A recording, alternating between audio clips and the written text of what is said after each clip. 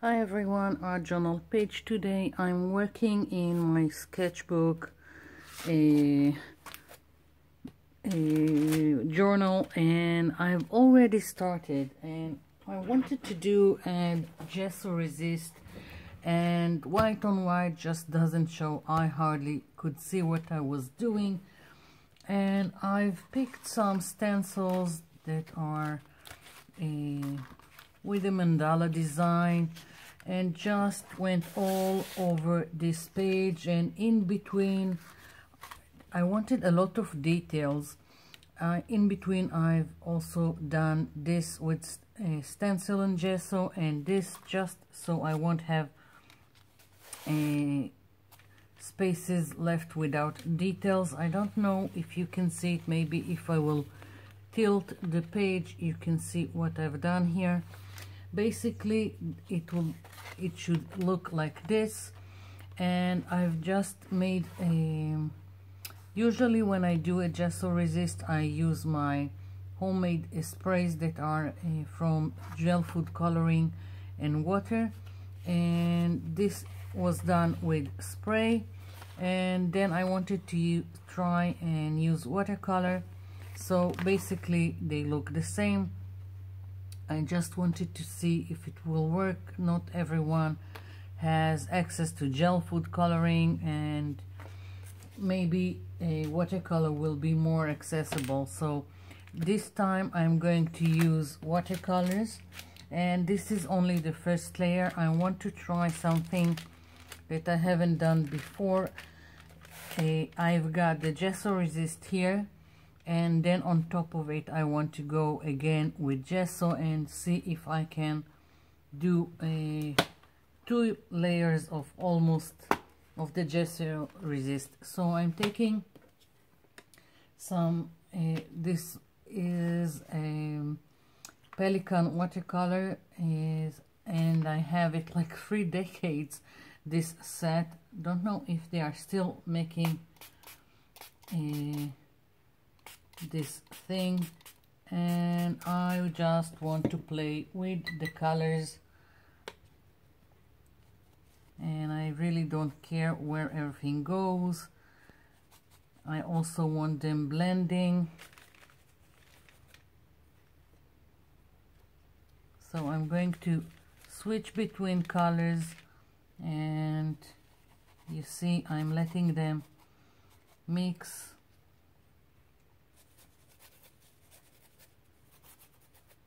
And you can already see the gesso resist working.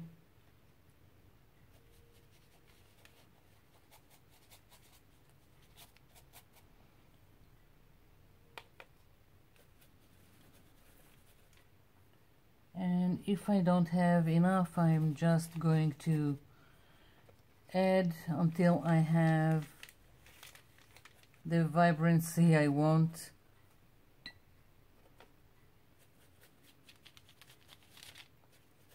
Because I want this layer to be vibrant, and I'm planning on, well, neon colors on top of it, so I want some contrast.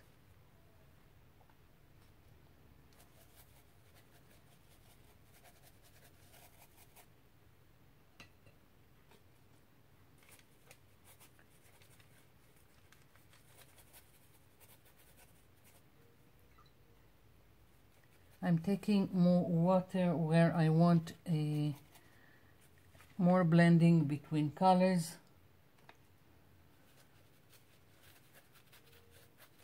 And as I said, if I feel it's not enough, I'll just add more later. Let's take another blue.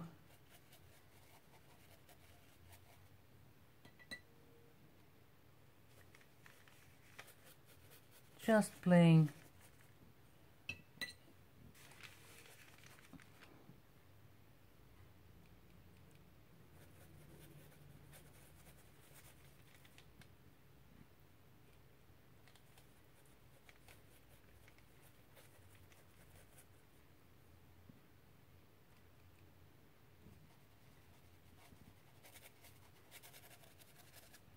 So you see, I'm just putting down some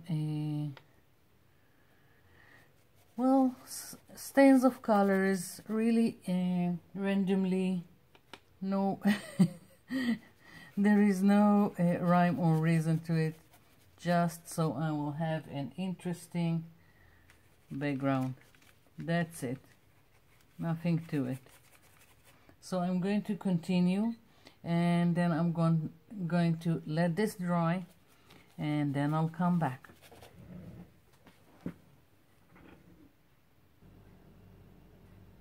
I'm back. So finished with this, it's dry. Now I want to go to my next layer, and let's hope it will work and not create a mess.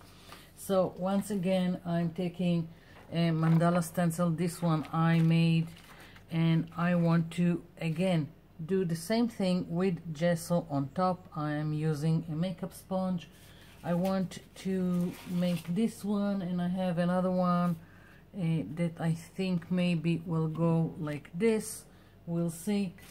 Basically, I want to see if I can make it an interesting pattern on top of this, and we'll see what comes up. So first of all, I'm going for the gesso, and let's start. I'm dabbing it so I won't have too much on top. Now the plan is to do the gesso and then on top of it paint, and I'm thinking neon colors so they will pop up on my page, and without the gesso they will just disappear on this very detailed background. Now the point was to have patterns that correspond with one another, which is the mandalas, and I've got them in all kinds of patterns and sizes. And now I'm using a bigger one on top of all the little detail in the background, and I hope it will be something interesting and not a mess. I don't know what will come out of it.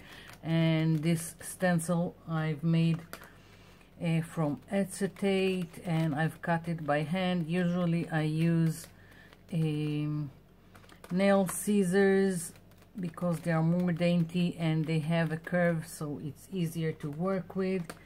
And for straight lines I use a X-Acto knife.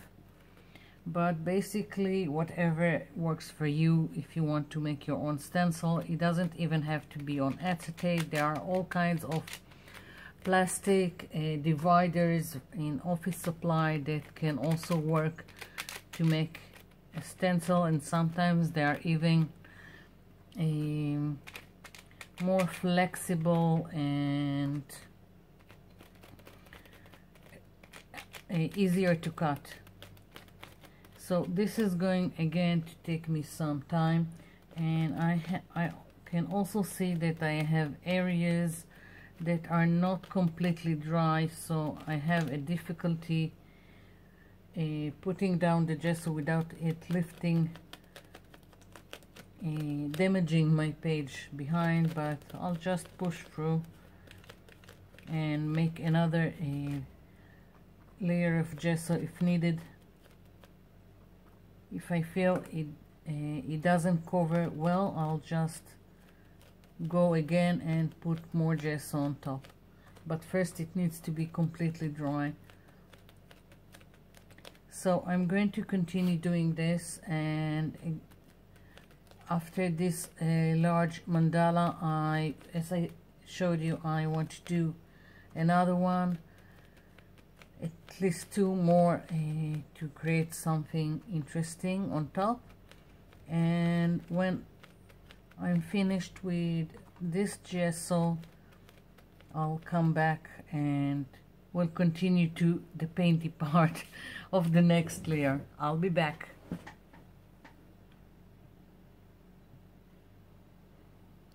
Okay, I'm back, and as you can see, a lot is going on here, lots of details. And now I want to try and put a paint on top of all I've done here with the gesso. And I've got several colors here. I've got the neon acrylic paint that I've talked about, and I also put yellow and green acrylic paint, just because I'm not sure how this will work. The neon colors are not quite opaque, so maybe I will need to mix them with the regular paint to get the result I want. And well, I'm just starting with the green neon, and we'll see what we have.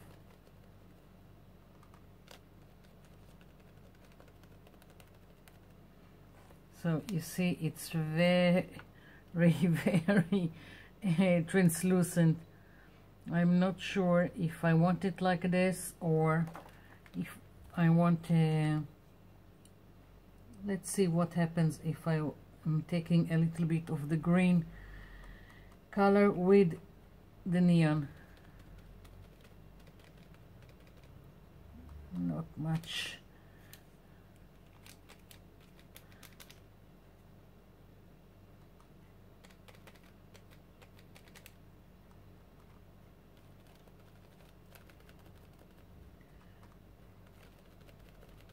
So I'm tapping a little bit of the green acrylic paint just to add to the whole thing, and we'll see, maybe I will need another coat. And I'm moving to the yellow. I don't want a solid color, I want a mix of the colors on top. Let's see. Okay, now it's starting to take shape, so I'm going to continue with this, and just in several places I'm gonna add the regular acrylic paint,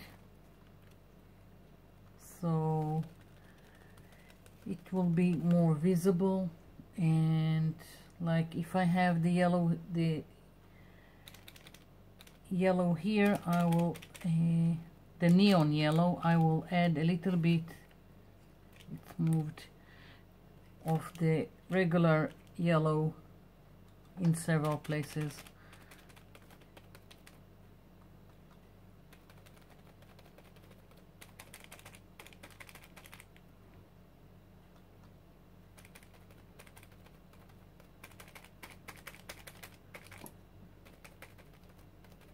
Let's see how it looks. Okay, I like it, so I'm going to continue doing this. Let's move to the orange neon, and I didn't take any orange acrylic paint, but I figured it would be enough with the yellow I have here. So just continuing with this and taking a little bit of the plain yellow and mixing. I think I want a little bit more yellow to mix with the green, just so it will seem more seamless. Okay, yay, I like it. Moving on, I need to do all the others that I've done, so placing it in place again, and I think I'll move to the pink neon, at least in some places, not too much. I don't want it to overwhelm. Me and pink are not great friends, only in little bits of it. So a little bit of pink here, and just moving on to another color.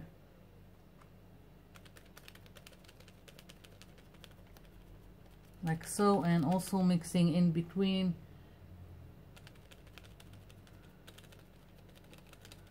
So this is again just playing around and hoping I will get something interesting. Okay, so I'm just going to continue and I'll be back. I'm back. So I'm really liking what's going on here, but in several places it's not neon enough. It doesn't pop off the page. So what I'm doing, I've just taken this neon markers, and I'm just going in several places, again quite random, where I think it needs to be more to pop up more from the page, and adding a little bit and nothing to it, just so it will be more noticeable on top of all the details I've got in the back.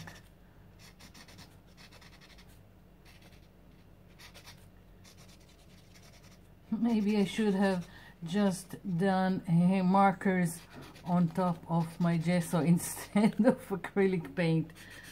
So I'm just, as I said, adding a little bit so it would be more more neon, more noticeable.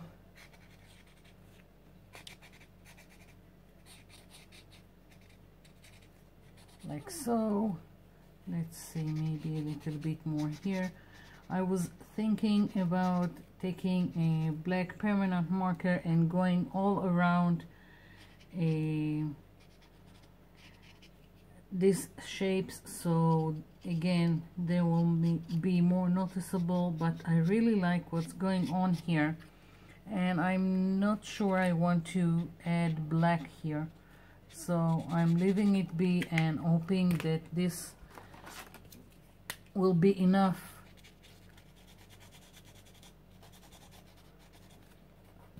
I can also smear it a little bit on top of the gesso and the acrylic paint.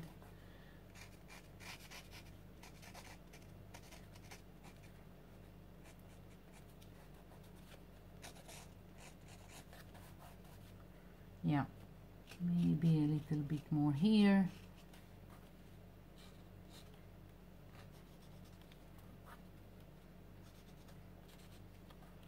Yeah,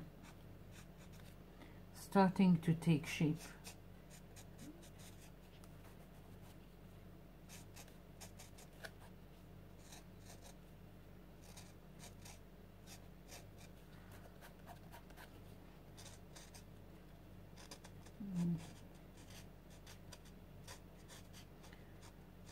I haven't planned on any focal point or anything on top of it. I just wanted to see if I can do this thing with double gesso and the stenciling, and what will I get out of it. So I'm probably going to leave this page like this and not add anything on top of it. I'm really liking it. It's a great background. Maybe in a later date I'll add something to it. Right now I'm leaving it be. I hope you will try your hand in something like that. I had a lot of fun with it. I really like what's going on here, even with all the, the mess of details. So thank you for watching, and thank you for leaving me comments below. I'll be seeing you in my next video. Bye for now.